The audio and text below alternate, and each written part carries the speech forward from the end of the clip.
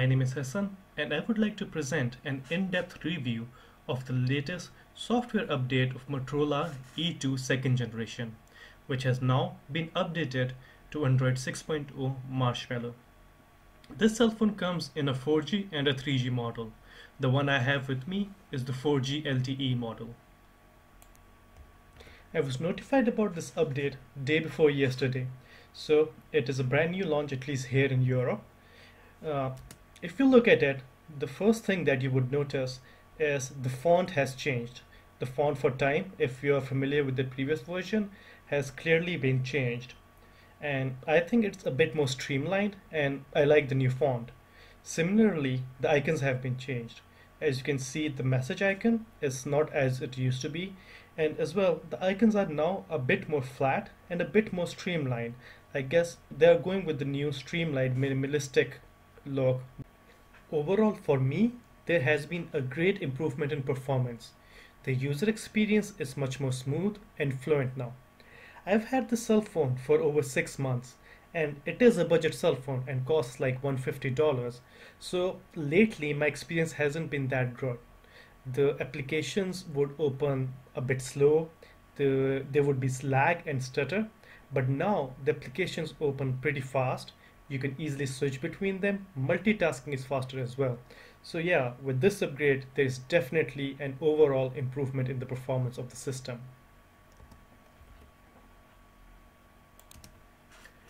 A new feature introduced in this update is related to how you interact with icons. To drop an icon on the home screen, you would have to long press it and drop it at the desired location. Now you have two more options: to view its information or uninstall it. To uninstall it, you just have to drop it onto the top right corner where it says uninstall, and it would ask you if you want to uninstall the application or not. Of course, clicking OK would uninstall it. You can do the same from the desktop as well. Just long click the application and drop it into the uninstall part. I think this is a great improvement. iOS always had this option the way you long click and uninstall an application.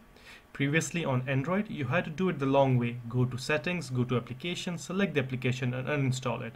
Now it's much quicker and I really welcome this change. Of course, you can check out the information, which again you would have to go through settings to see previously, but now can be easily accessed quickly. The notification panel is quite similar. To access it, you drop it down from the top and it lets you see all your latest notifications. You can extend them or cancel them. What has changed more drastically is the quick setting panel. Previously, with Wi-Fi and Bluetooth, you only had the option to either turn it on or turn it off by clicking on it. But now, in addition to that, you have this drop-down menu. Clicking on this drop-down arrow brings up all the Wi-Fi that are available nearby, and you can turn your Wi-Fi on and off. Of course, you can go to the settings by simply clicking more settings. Similarly, this applies to the Bluetooth as well. We can click on the drop-down to see all the nearby available Bluetooth connections. Another feature that Motorola users would be able to recognize is the Do Not Disturb. What it lets you do is turn off notification for a given amount of time. You furthermore have options to completely silent the notifications, to only let the alarm ring, or get notifications from contacts you have only starred. That is the priority only option. This option was available before in Motorola devices, but now it has been included in stock Android itself. One of the areas that has greatly been revamped is the settings menu. You can go about phone and check it out, Android 6.0. Of course, tapping it multiple times brings up the little Easter egg. You can play around with it. Okay, just let me check here. What's wrong? Long click. Yeah, sorry. So it opens up the Flappy Bird kind of game. It was available in the previous version as well, but now you have more of a marshmallow related theme here.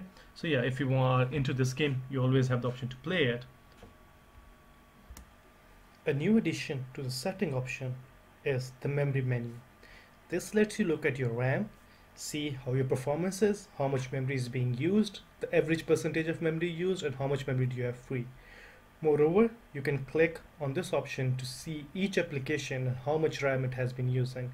This can really help you to find out which application is eating more RAM. So if you want, you can uninstall it to improve your performance. You can go in details and select see details for each given application. In my opinion, the best feature that has been added in this version of Android is the fact you can use your micro SD card as part of your internal storage. As I've said before, I've had the cell phone for over 6 months, and one of the biggest problems I have faced is it keeps running out of internal storage. If you have less than 500 MB of internal storage left, the cell phone no longer syncs your data. So for me to even get my emails synced on a daily basis, I had to go and clean the cache or clear some data from other applications just to free up some space. As you can see, I don't really have too many applications installed. I have some work-related applications and the social media apps that everyone has on the cell phone. I don't even have a single game installed. Everything else is pre-installed. It's pretty much bloatware, but it is there. So, even though I don't have too many applications installed, previously I used to continuously run into insufficient storage problems. And now with this new feature, I can easily use my micro SD card as part of my internal storage. This task can be accomplished when you insert a new SD card. It gives you an option. Do you want to use it as portable storage or make it part of your internal storage? And then you can easily transfer your data into your internal storage. I was able to transfer over 1.5 GB worth of data into my micro SD card, and now I have over 2 GB of internal storage free. So that pretty much solves my problem. And I know a lot of you are going to say, hey, you could have always achieved this by rooting your device. And I know that. I used to do it on my HTC Explorer, which ran Android 2.3. So the feature has been available for a long time now. But the thing is, I'm pretty sure there are a lot of people out there that either don't know how to root the device or don't just want to root this device. And introducing this feature in stock Android would greatly help them. And I am sure there are a lot of people that face the insufficient internal storage error while installing application, and this just makes their life easier. With every new feature, we might face some problems. And the problem that came with this feature is that while transferring my data from internal storage to micro SD card, it showed me a warning that my micro SD card was not fast enough and I might experience some applications slowing down or lagging. So far, I have not seen this problem and all the applications have been working on the normal speed. What I did notice was while installing applications, the installation took much longer than before. I had to reinstall Facebook and it took 3 to 4 minutes to install. I guess the reason behind this is writing to micro SD card is pretty much slower than writing to your internal storage. So that is why the installation might be slow. But then again, this might be just due to the fact that I have a cheap, slow micro SD card. If you have a good, fast one, you might even not get the warning and might not even see any difference between installing to your micro SD card or internal storage. Another new feature introduced in this version of Android is the Google Now tab. To activate it, long press the home button.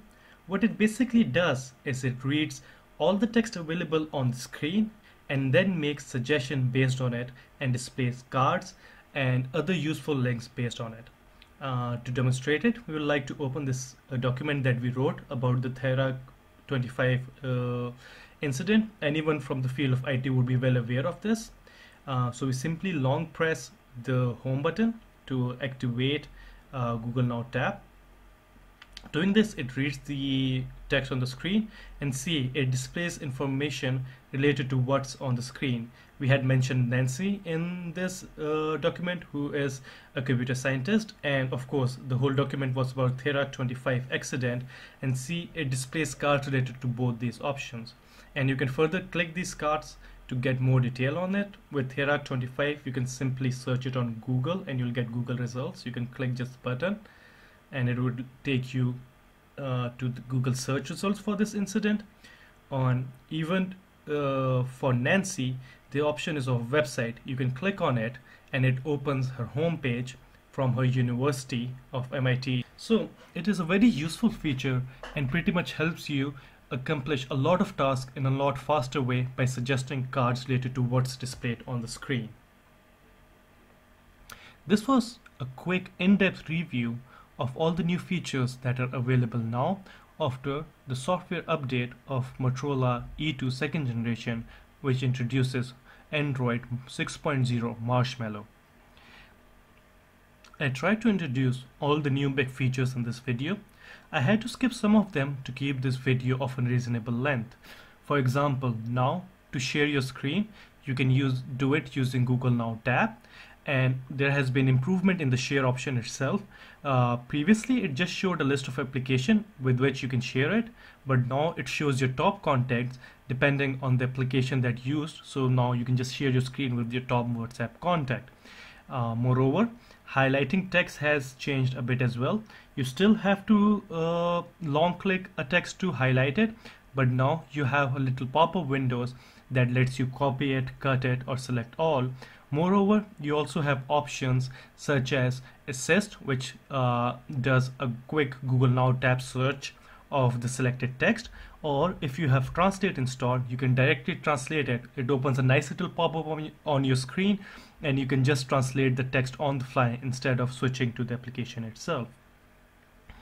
Overall, for me, this is a great update. As I've said before, the fact that now I can use my micro SD card as internal storage is a huge thing for me. It has really made my life easier, and I don't have to worry about running short of my internal storage. And overall, I think my cell phone is much more fluid, much more smooth than it used to be. Switching between application, multitasking, and just day-to-day tasks just seem a lot more smoother.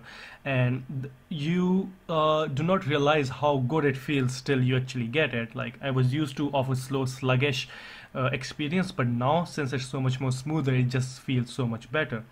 And I think that overall Android 6.0 is a great update, and I think Motorola have done a good job of releasing it comparatively quicker than other applications. Remember, this is a budget phone and not the flagship phone, so it is pretty low on priority of pushing the update onto and making so even though I have received it this quick, I'm pretty glad about it. And the fact that they didn't really add much on top of it, the fact that Motorola really likes to keep the stock Android feel to it and just install some of the application and adds a few features really is something that I appreciate. I really enjoy the stock Android feel over any other custom feel as done by Sony or Samsung. So if you liked the video, please leave a thumbs up, comment, share, and subscribe to the channel. It would greatly help me and motivate me to make new videos. I have had this channel for a while now, but I've never been active on it, and I'm planning to start making videos regularly. If you have questions related to the cell phone or technology in general, you can leave them in the comment section below. I would either answer them there or maybe even make a new video for them.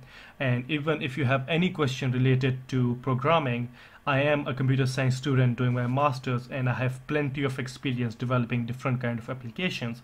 So leave them down there and I might be able to help you out. Thank you again for watching. I will try to make my videos better every time. I don't really have the equipment to make pro level videos, but with time I hope I can really improve and make videos that you would like and appreciate more. So thank you again, guys. Stay tuned and you'll see more videos soon.